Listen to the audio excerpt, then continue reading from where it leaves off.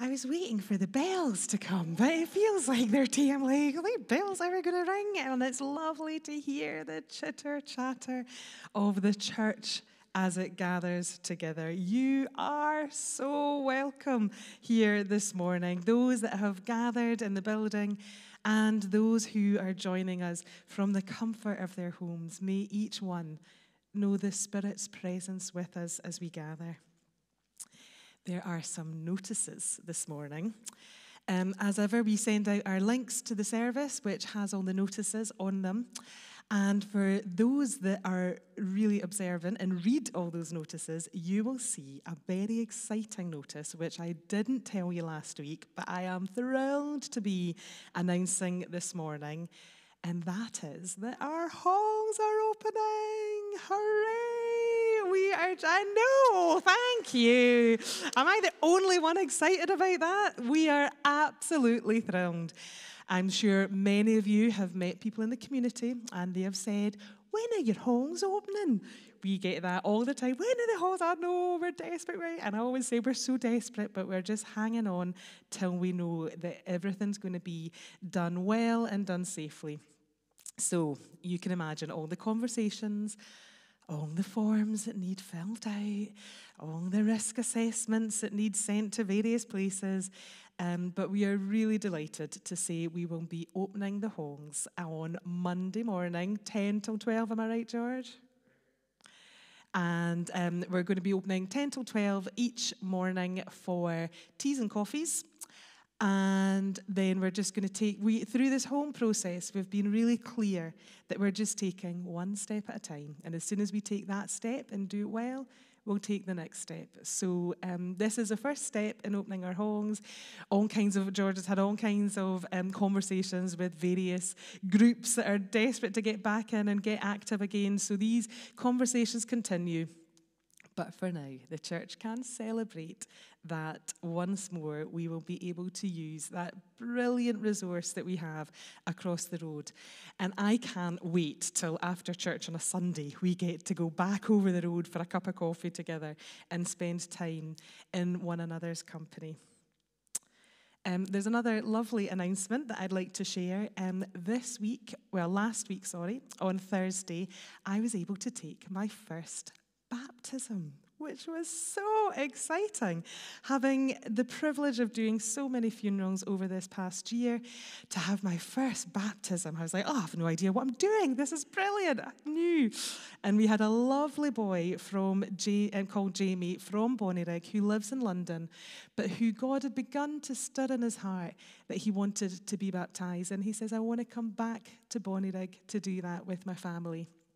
So after our prayer time on Thursday, we had a lovely time with Jamie and with his grandparents where we were able to see him baptized. And for me, it was a real honor, as always, to be part of someone's story like that. But also recognizing this boy in his 20s is unusual to be in the church. This is a gender and an age group which is not often visible in the church. And so we are taking that as these beginning seeds of revival, trusting on today's day of Pentecost that God is at work and God's Spirit is moving. I'm also delighted to say that next week we've got another baptism. Yay! I know, it's so brilliant. What was that? I know, exactly. Well, that's the kind of bus I'm ready for, let me tell you. So we've got a baby getting baptized next week. Lovely little Oscar is going to join us next week with his family as we see him baptized into the church. This call to worship, I must say, is written by our new moderator. We have the General Assembly, you may have heard, kicked off yesterday.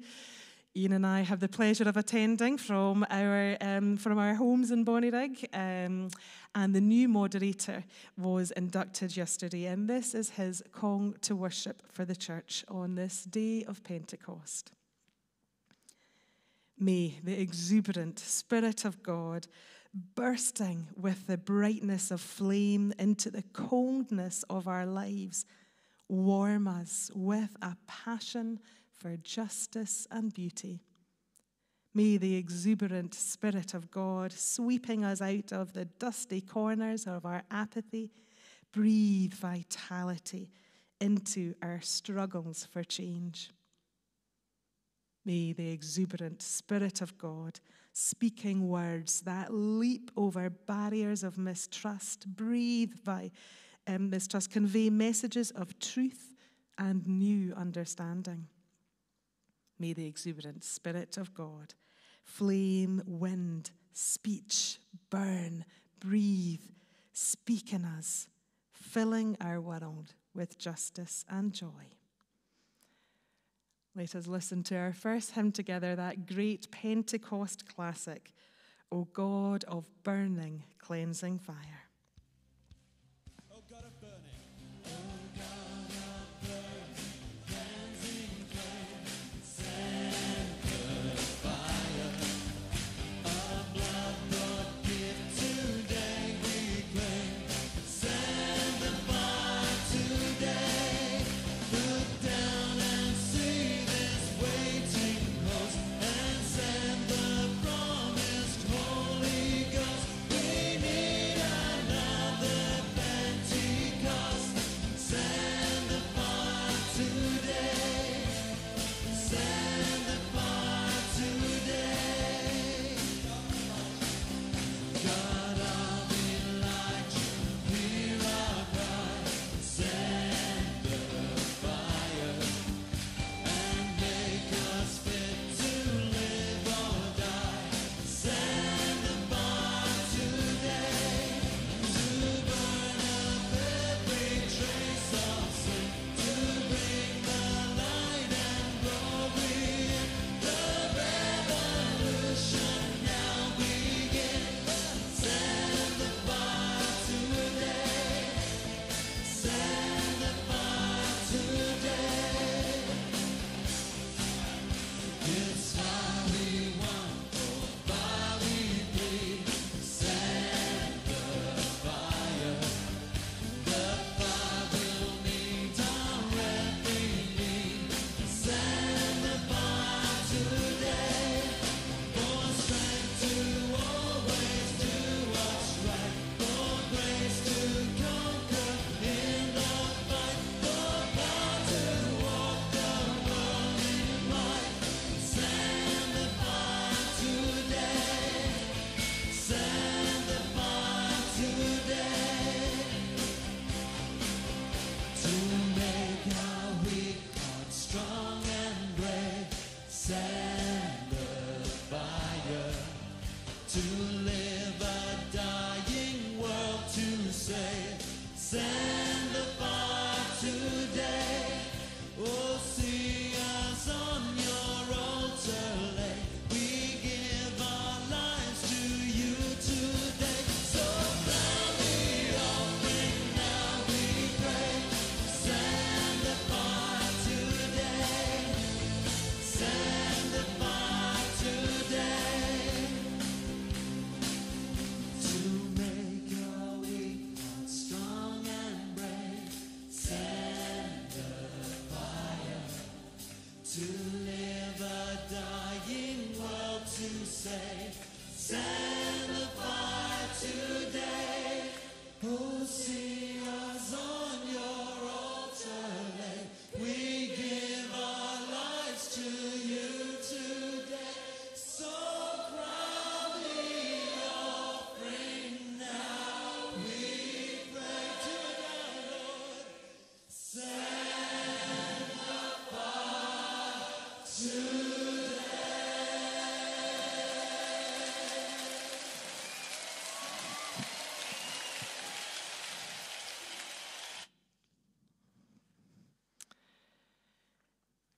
I spent some time thinking what our reading should be today, and it seemed pretty obvious that it should be our reading from Acts, and May is going to come and read for us the encounter from Pentecost. And we've got a professional in this morning. There's lots of big words in this, so I was absolutely thrilled to not be doing it. So thank you so much, May. Reading today's chapter 2, verse 1 to 21. The Holy Spirit comes at Pentecost. When the day of Pentecost came, they were all together in one place. Suddenly, a sound like the blowing of a violent wind came from heaven and filled the whole house where they were sitting. They saw what seemed to be tongues of fire that separated and came to rest on each of them. All of them were filled with the Holy Spirit and began to speak in other tongues as the Spirit enabled them. Now there were staying in Jerusalem God-fearing Jews from every nation under heaven. When they heard this noise, a crowd came together in bewilderment because each one heard their own language being spoken. Utterly amazed, they asked, "Aren't all these who are speaking Galileans? Then how is it that each of us hears them in our native language? Parthians, Medes, Elamites, residents of Mesopotamia, Judea and Cappadocia, Pontus and Asia, Phrygia and Pamphylia, Egypt and the parts of Libya near Cyrene, visitors from Rome, both Jews and converts to Judaism, Cretans and Arabs. We hear them declaring the wonders of God in our own tongues. Amazed and perplexed, they asked each other, 'What does this mean?' Some, however, made fun of them and said they'd had too much wine. Then Peter stood up with the 11, raised his voice, and addressed the crowd. 'Fellow Jews and all of you who live in Jerusalem, let me explain this to you. Listen carefully to what I say. These people are not drunk as you suppose. It's only 9 a.m.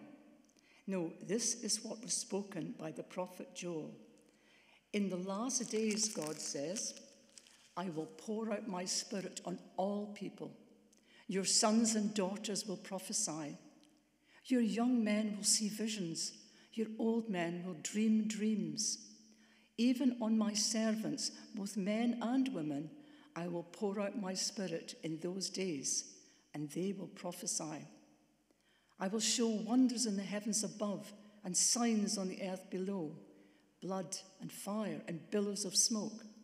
The sun will be turned to darkness and the moon to blood before the coming of the great and glorious day of the Lord, and everyone who calls on the name of the Lord will be saved. Amen. Brilliant. Thank you so much for that reading. A joy to listen to. Thank you. Let's now listen once more to our next song together. Spirit of God, unseen as the wind.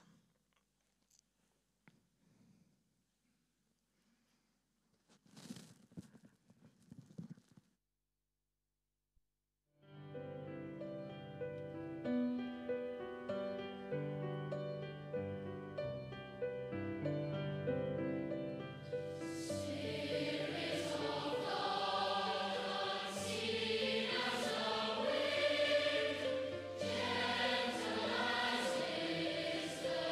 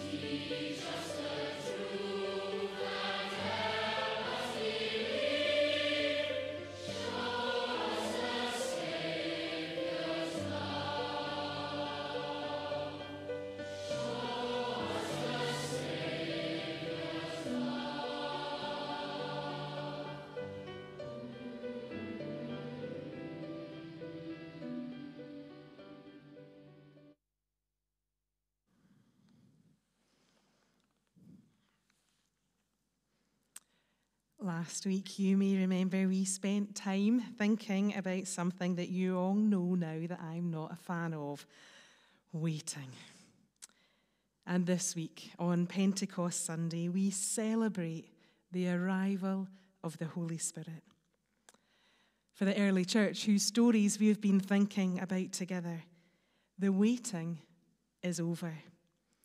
Jesus told them many times, the Holy Spirit is coming. Although I'm going, something so much better is coming that's going to be a complete game changer. Heaven is sending the Holy Spirit. Get ready.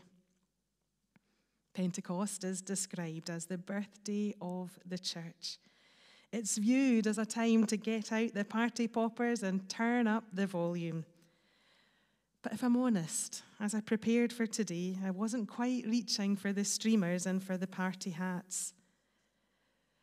This week, once again, for the second year in a row, I have been assigned as a commissioner at the General Assembly.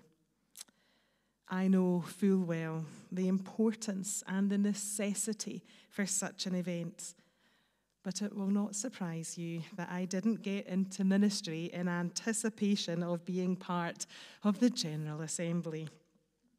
The call to ministry was not to get myself put on a committee or to put my tuppence worth in on deliverances. In fact, I'm far more interested in the deliverances we read about in the Bible, where Jesus healed and restored people.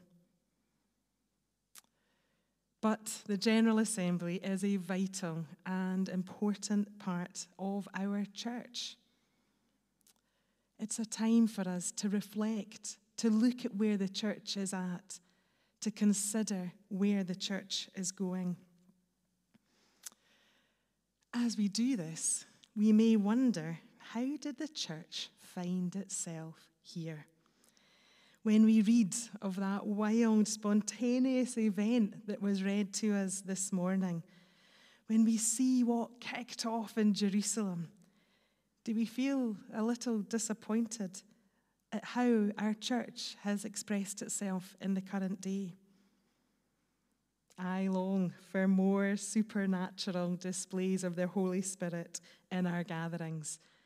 But I confess, if flames started appearing in our service this morning, I think I'd be more than a little freaked out.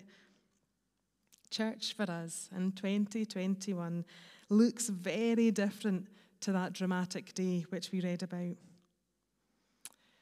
Church is not in easy times, and the Church of Scotland is not alone in its struggle. Struggling with numbers, growth, and influence. Around the world, the global church is trying to find ways to combat the decline. We see the world becoming more and more secular, and faith playing less of a role in family life. The church today may celebrate Pentecost with a sense of longing and maybe even a sense of regret. As I thought about it, though, I realised that Pentecost is not a template of how the church is meant to look, but it's a description of what happened when the Holy Spirit came, just as Jesus said it would. Our children love hearing stories about how Richard and I first met. They love looking at photos from our wedding, where it all began. But of course, I cannot recreate that day for them. There is no way I'm going to fit back into that dress that I wore in November 2008. And the restaurant where we had our meal has closed down now. We could never recreate that gathering that we had. Our wedding was a one-off event. We celebrate it each year in our house, but we can't replicate it. We're not meant to. It was a one-off. And from that beginning, where Richard and I promised to face life together. The event that took place in Pentecost was the start of an amazing journey for the church, an exciting one. But not every day in church life is exciting. Yes, the church has much to celebrate. There are moments where it prophetically speaks up against injustice. Moments when it takes on the forces of the enemy in Jesus' name. Moments of healing and restoration. But it's also tough going. The church has a rich history of schisms and divides, forever disagreeing and locking theological horns.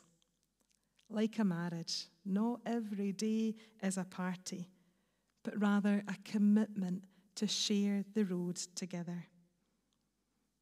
As we celebrate the birth of the church, we celebrate the highs and the lows.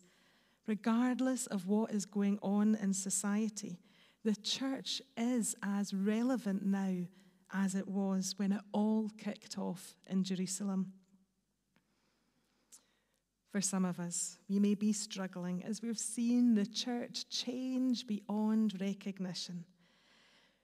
Times when we went to Sunday school, the pews were filled, children were silent, the church played an important role within the community. You don't need me to tell you that life has changed. And I sometimes wonder if the church has a bit of an identity crisis. We don't really know who we are anymore. We don't know how to keep up with a world that keeps changing. I remember at university, one of the modules that we covered looked at the Industrial Revolution.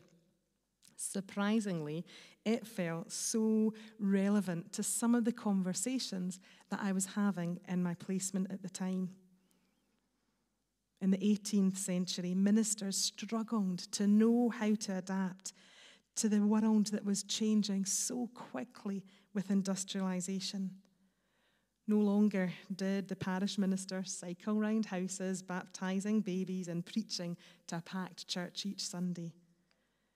Now they were having to cope with everyone leaving the country, moving to the city, places of deprivation and depravity.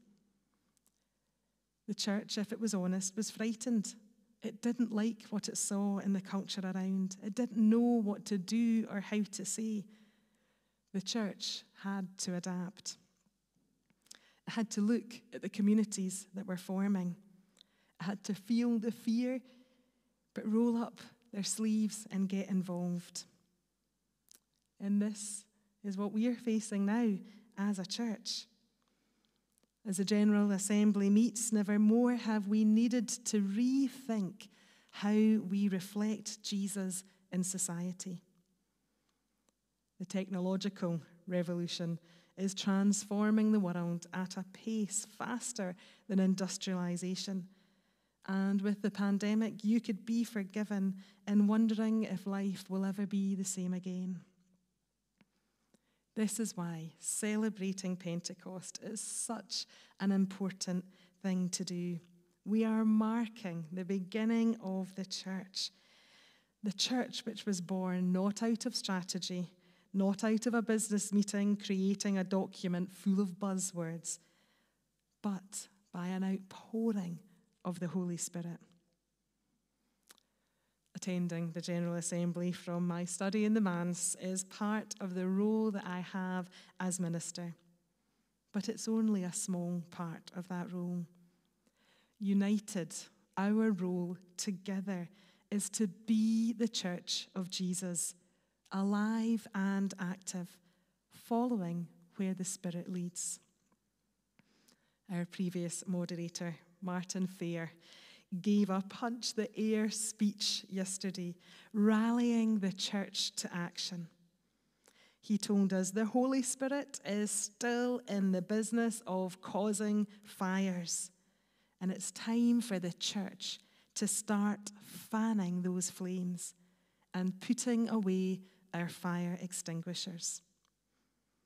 We have a job to do. We have a gospel to proclaim, and heaven knows we need the Holy Spirit to help us.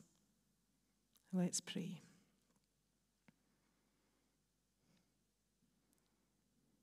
Father God, in this day of Pentecost, it is indeed a day of celebration. and we celebrate the gift of the church which is proclaiming the good news of Jesus throughout the world. Help us to know what our role is in being part of this universal church. Holy Spirit, we pray for your presence, for your fire to burn in our hearts, that we might know what you are calling us to, that we might see Bonnyrigg set afire with your love. In Jesus' name we pray. Amen. Let us listen now to our next song together, which speaks of God building his kingdom and using us to do it. Come set your rule and reign in our hearts again. Increase in us, we pray. Unveil why we're made. Come set our hearts ablaze with hope, like wildfire in our very souls. Holy Spirit, come invade us now. We are your church. We need your power in us. We seek your kingdom first. We hunger and we thirst. Refuse to waste our lives, for you're our joy and prize. To see the captive hearts released, the hurt, the sick, the poor at peace. We lay down our lives for heaven's cause. We are your church. We pray, revive this earth.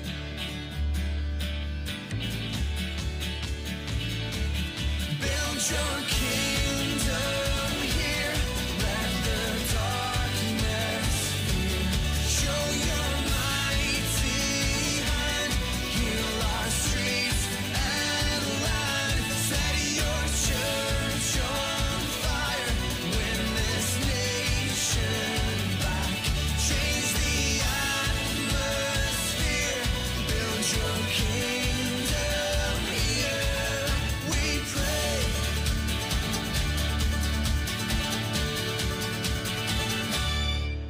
Unleash your kingdom's power, reaching the near and far. No force of hell can stop your beauty changing hearts.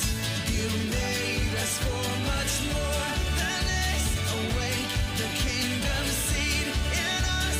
Fill us with the strength and love of Christ. We are your church. We are the home on earth. Build your kingdom here.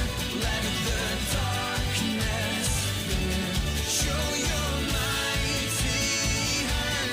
Heal our streets and land. Set your church on fire.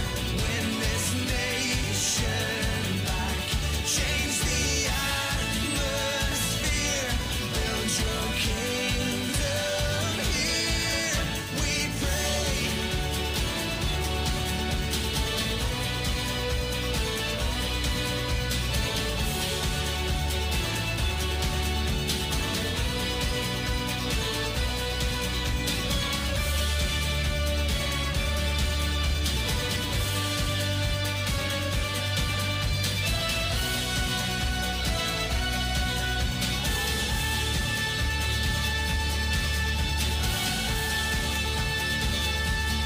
Build your kingdom here.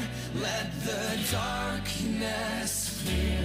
Show your mighty hand. Heal our streets and land. Set your church on fire. Win this nation back.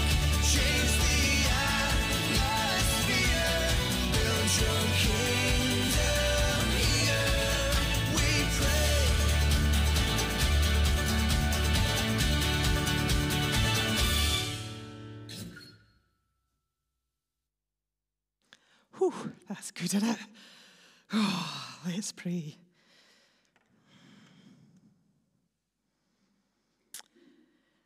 Father God, on this Pentecost Sunday, that is the cry of our hearts, that you would set your church alight,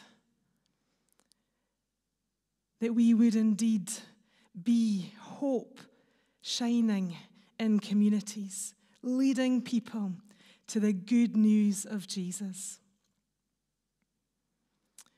Father, we do pray for the General Assembly. Father, we do pray for all those representing all those parishes throughout Scotland and beyond. Holy Spirit, we know we completely need your guidance, your leading, as we seek the Father's ways. God, we pray that the right decisions would be made, that words would be spoken with love and compassion. And God, we thank you for the Church of Scotland, for all the amazing work that it does, for the families and the lives and the communities in which it reaches.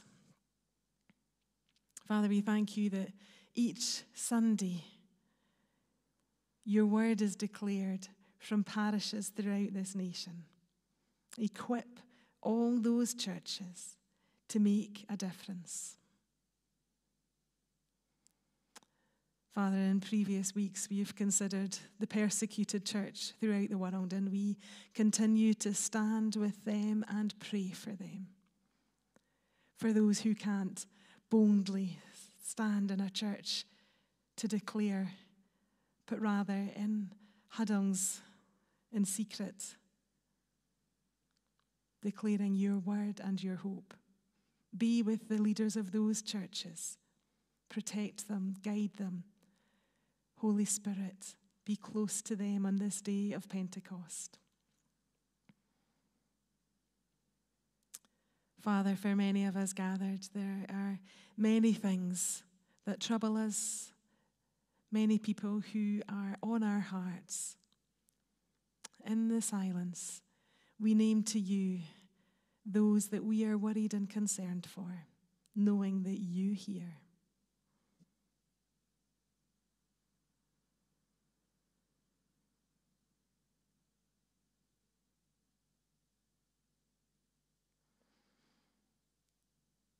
Father, thank you that you are a gracious, a good, and a loving Father, and we are your children, who you dearly love. We pray each of us would know you by our side in all that we do in the coming days. And may the grace of the Lord Jesus Christ, the love of God, and the fellowship of the Holy Spirit be with each one of us now and forevermore. Amen.